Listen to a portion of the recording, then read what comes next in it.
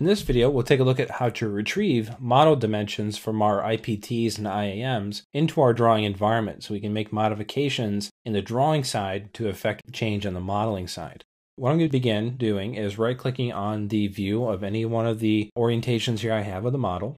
From this, I can right-click and choose a command called Retrieve Dimensions. So it's located right here in the Overflow menu.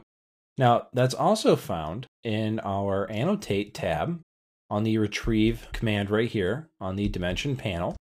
So we have the same command there. When I start this tool, I can select the view that I'd like. In this case, I want this particular view here. And I can start selecting features, which I would like to bring in dimensions for.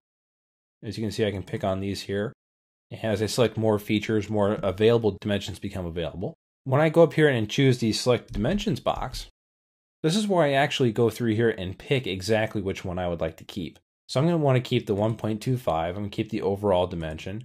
In fact, all these dimensions here are pretty good for me to keep. So I'm going to go ahead and select all of those and say Apply. While saying Apply, it keeps me in the dialog box and confirms the ones I've already chosen. Since I don't have any more to select, now I can just hit Cancel. I now have my dimensions that I can utilize for modifying the actual size of this unit. What you will notice, though, is some of the dimensions don't quite make sense. So like this 1.25 here, that was created by a rectangular pattern controlling the size spacing on these circular cutouts. This is a dimension that, even though I could utilize its intelligence, doesn't really make a lot of sense when I start documenting. So I'm going to go ahead and just delete that one with my delete key. And I can still place these other ones, but I do need some more dimensions to help me space out and basically document that these are spaced evenly. Now, I could come down here and put a typical behind the 6.3.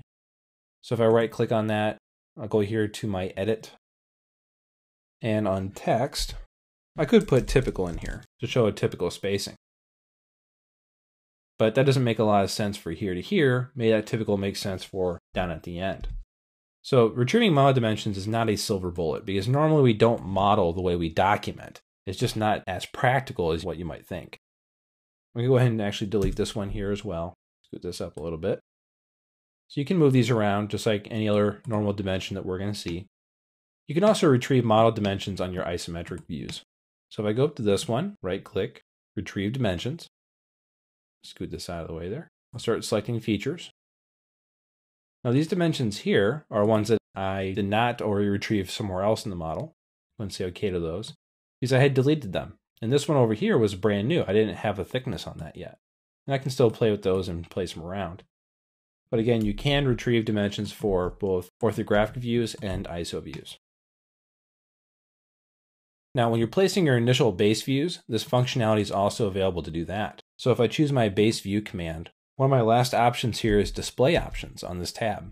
Now, when I'm bringing a model in for the first time, I have the ability to select that all model dimensions should come in. So that way I can then just filter out what I don't want by deleting the erroneous dimensions that don't make sense. So this has been a look at retrieving dimensions.